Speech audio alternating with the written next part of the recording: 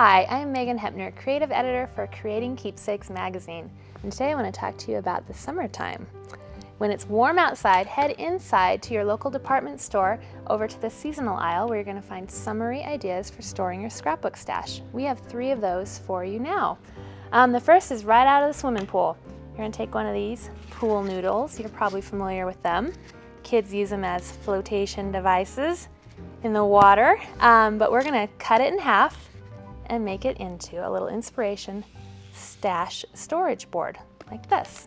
So first thing, as I mentioned, you want to cut it in half. It's usually easiest for this to use like an X-Acto knife, some kind of sharp craft knife.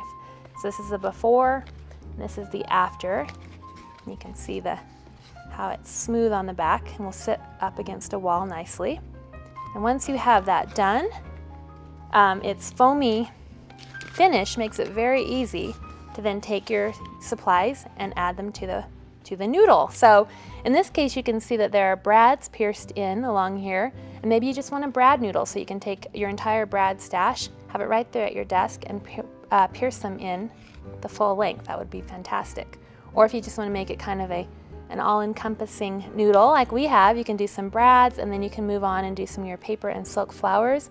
These are anchored simply by using a straight pin down the middle, and then you just pierce that in place.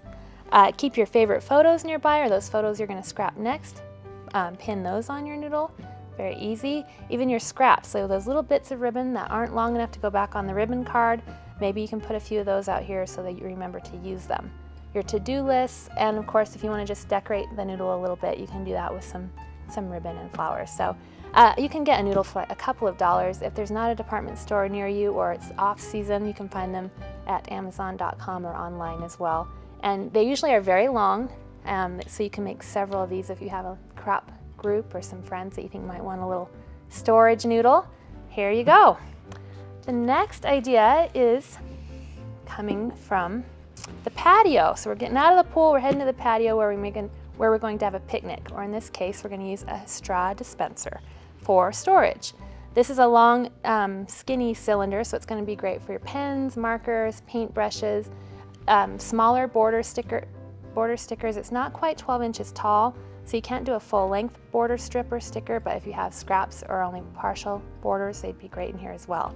And it looks fun because it's clear and you can see what's inside, but my favorite part of this is when you open it, because as you see, your supplies will blossom right in front of you, so it's very easy to get in and get the exact supply you need. This is another affordable idea. That's why it's fun to look down the aisle, the seasonal aisle. So many of these things, because they're plastic and they're meant to be outside and be durable, are very cost-effective storage ideas. Our third one, it's kind of a fiesta idea, and it is a salsa or condiment dish. Very great because it's got they're very shallow dishes or holes here. So you can use your smaller accents and embellishments, put them in here, and they'll be easy to get to. They won't get lost. Whereas sometimes if you use bigger jars, you have to dig and dig and dig. These are small enough that everything will be right at your fingertips. So I have my buttons, just kind of an ordinary storage for me, the plastic bags, where this makes it a lot more colorful and fun. I divided them by color families. It's a little extra organization that way is always nice. Or if you don't have this many buttons in your stash, that you want to do them by color families, maybe you have one dish just for buttons, one for brads, one for eyelets. So you can certainly alter this idea to meet your specific needs. So go ahead and fill those dishes. Maybe you only want to fill 2 and put M&Ms in here for a little snacking. That's fine too. It's very versatile. And with my buttons in place, I can leave that as is, or if I want to further my picnic/food theme a little bit more, I can bring in some food picks, or in this case, label picks. And these were created simply by punching a scrap of paper with a tag-shaped punch, and then using some bitty letter stickers to spell out buttons, and a basic toothpick makes for the food pick aspect of it.